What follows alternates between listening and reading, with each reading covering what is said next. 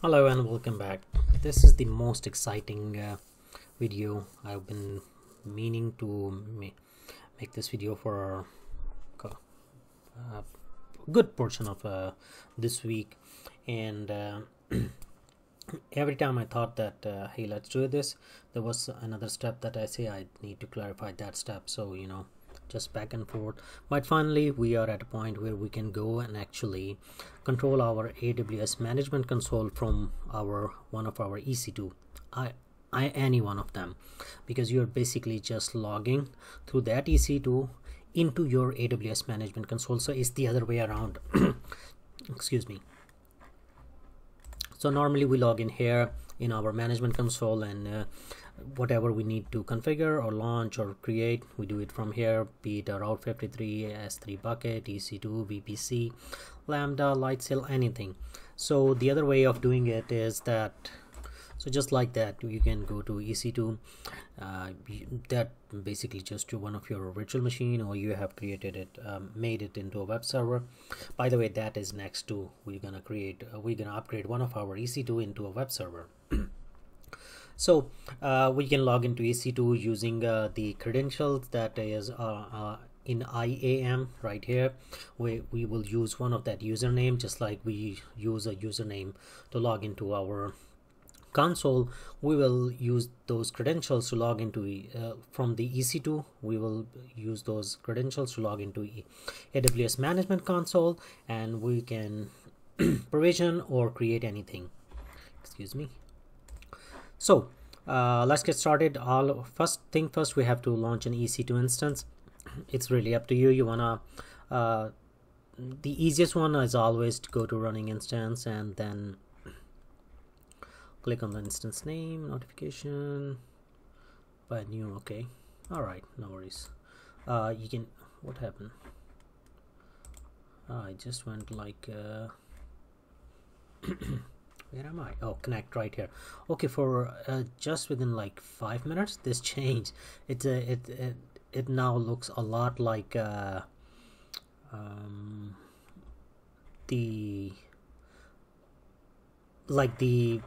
interface looks a lot like the interface on a Mac in Safari. So that that's why that popped up. So connect, you can, oh, everything is session manager, EC2 instance connect. Yeah, so okay, this one is a little bit changed now. I just changed, by the way, just 5 minutes ago I logged into it and it was there. Okay, so now actually it's connecting to like a smaller window, and it's good actually. I can show you side by side. Otherwise I was thinking to go into putty, and so I can show you side by side comparison. I'm gonna use this one now. So now I'm logged into my EC2. I still have to log into my AWS management console, and to prove, I'm gonna type the command that actually creates the bucket, and it should give me an error. The reason being is that we have to actually get our data, the credentials data, from within this file. Now I forgot if it's the right one. Is it through the let's see. So to manage your AWS, you are at a Linux terminal command, right? So whatever you will give the command, it will actually execute on the machine. So by telling this machine that no, actually I'm giving you the commands that you should pass on to AWS, we will write AWS at the start. Next, we will tell it what in AWS, what service we want to do. So if it were EC2, we will write EC2. In my case, I want to create a bucket, so I'm going to tell it S3. So next, I'm gonna tell it what I want to do. Am I creating a bucket? I'm deleting a bucket? I'm copying something? So I'm gonna, sorry, MB, make bucket. Next, I'm gonna tell her where. So for where, I'm telling it to go and create a bucket at this S3 location, and I'm gonna give it a name. So if let's say Aslan Imran 123. Let's see what happened. It says make bucket failed, unable to locate credentials. Unable to locate credentials. This line is important. I will try to keep it in mind, and I will show you where are the credentials stored in that EC2, where it goes, and try to fetch them, and using those credentials it tries to connect to AWS, and when fails it puts this message on. So I have to give it credentials. So for that I'm gonna say AWS. Now the machine knows that I'm giving it the command for AWS, and I'm gonna write configure. Now it's asking me what's the access key ID. So if we go to our where it is, so in the left side is the recently visited, but IAM is under identity and management right here. So let's close it. You go to users, and you see this is the user, and let me show you something here that you should know. If you go to security credentials, it has a key, access key ID, and it has oh, we have to get that. So this is my access key ID for this user, and for the other portion that it's gonna tell, let's see. The secret access key, you don't see it over here. That is going to be in this file, and if we open it, it's opening. You can see that's a access key and secret access key. So this top line I believe was the XX, and this portion right here is the secret access key. By the way, this is the first time that I'm logging into EC2, so it's a truly trial and error video. So we have to copy this. We're gonna copy, and I'm gonna paste it here and enter. Default region name. So what's the default region name? You can press enter and it will choose it for you, and otherwise you can tell it the default region. You can choose anyone. US East 1, US East 2. I'm in the Midwest, so I'm gonna try US West 1. Let's do that. US West 1. Oh, so enter. Output format, I don't care. I press enter. Now it has the credentials. So if I were to run this command, I should not get this error message. But before, let's talk about creating access keys. It is very important that if you expose yourself, like I have just exposed my ID and the secret access key, you go and delete them. Because if you watching this video and you go into this EC2 instance and you type it in, you will have full control of my AWS.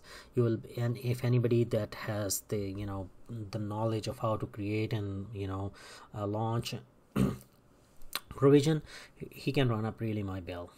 And so make sure that whenever you are exposing these things for educational purpose, you go and delete them. That's what I'm gonna do at the end of this video. By deleting it is simple. You first make it inactive, then you delete it. Once it's inactive, you go and click this X, it will turn red and you will delete it. And for the next time you want to come and have this user, for example, if I show you back, this user name is Aslan. Now if we go back to users and I click on Imran, you can see there is no access key, so I can create it. So just like once you have deleted, you can come back and create a new access key. This is very important. Now let's get back to our S3 bucket. first I'm gonna show you my S3. Let's go to S3. S3 is right here under storage.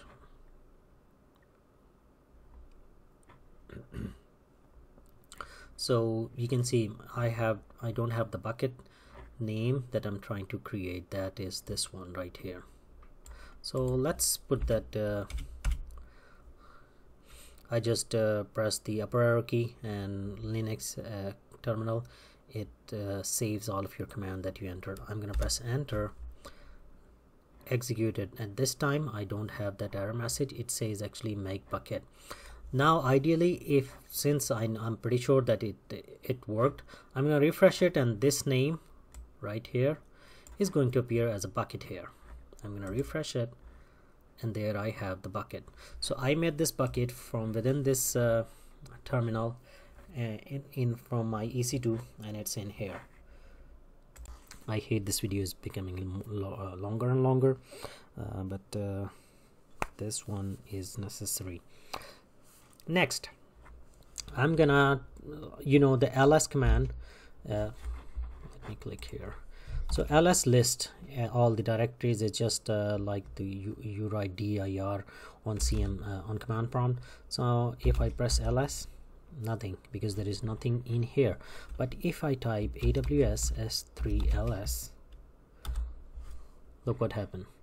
It's giving me both names here. So I told it to go fetch the list directory listing from the S3 in my AWS. So let's go and create a file. On Linux, creating a file is you can do it different ways, but the two I like is Echo or Nano. Nano is the text editor. You can actually open and create a file like a little notepad type of thing. Echo is just a plain string or command. You type it right here, and you can create the file. So let me show you Echo. So let's see.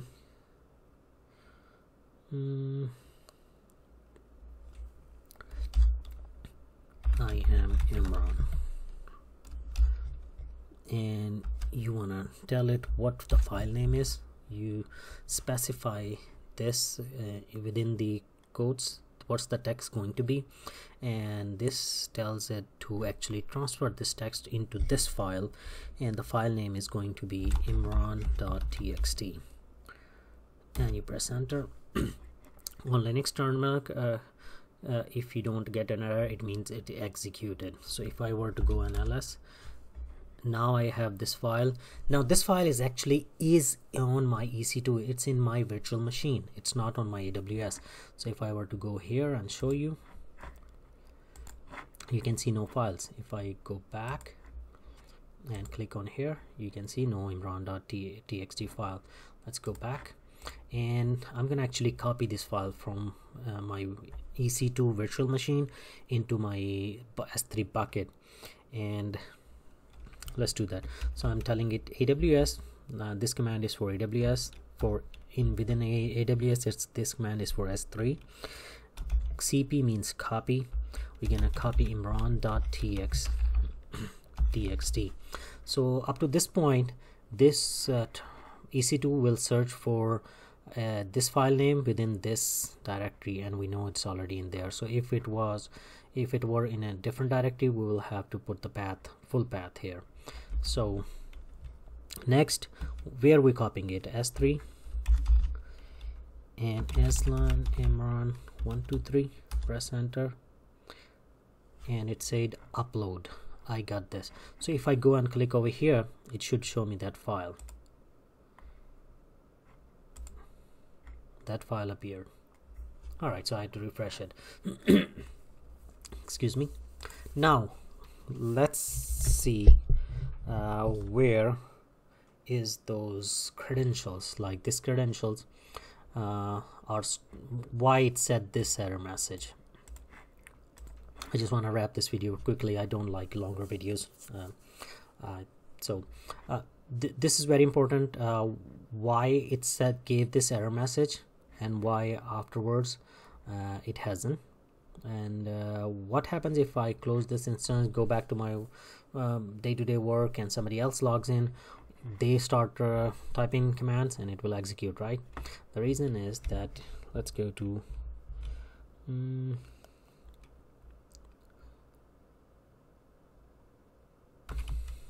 okay.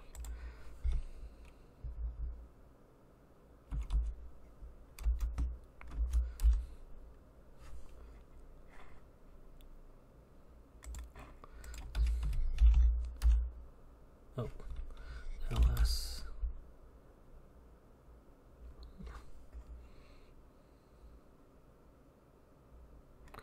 So I'm cd.aws. Okay, yep. So right there, I was thinking to myself, why it's not. All right, sorry about that. Let's go. So the AWS folder, it's a hidden folder. That's why it was not showing up here, but I was able to get into it. Only the people who know would know about this folder. They will know what this folder is about, and that is why I am telling you why it is important. If you put ls here, credentials, rings a bell, credentials and credentials. So basically what happened is, because it was an EC2 that credentials were never used before, what happened was that it saved the credential. It looked here, and when it found no credentials in there, it gave me that error message. So to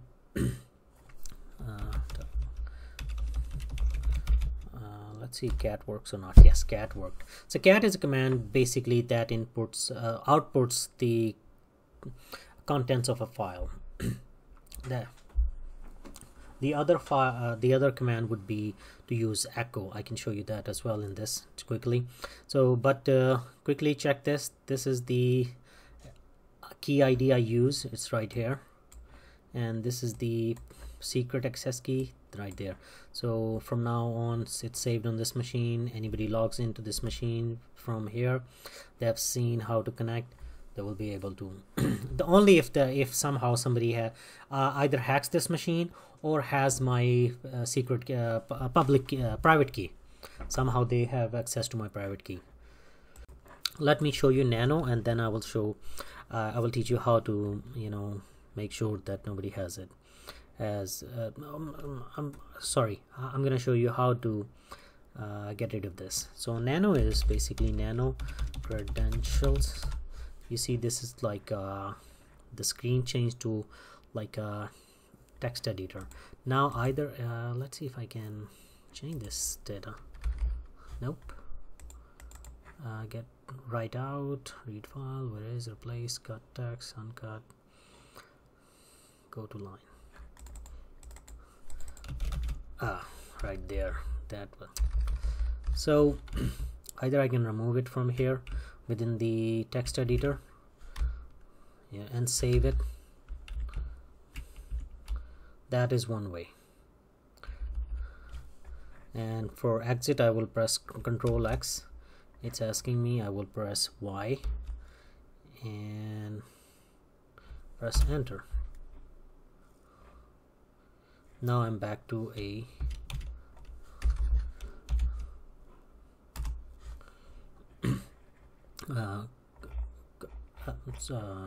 the terminal command prompt. If I press cat credentials, there is nothing saved here no more. The other way would be you type AWS configure again and enter some bogus information. Now you see there's none here, there's nothing here. If I were to go and run that very first command again, this one, it will give me the exact same error. Imran, no, that was S3. Yeah, either it's gonna config credentials. It's asking me to go and config credentials. If I were to go and add configure and I put now I run the command,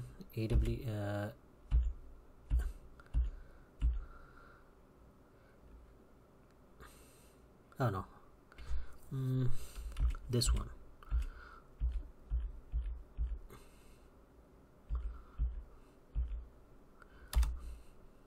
It's gonna give me the error. An error occurred, right? So that's how you remedy that situation. But for my purpose, I've shown you how to do it. I'm gonna show let's show you how to get rid of those credentials so nobody else can type them in and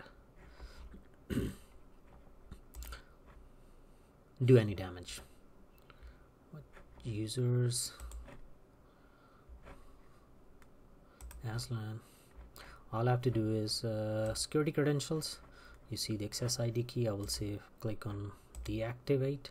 It's been deactivated, and now I'm gonna, for deletion, just copy and paste it. Copy, paste,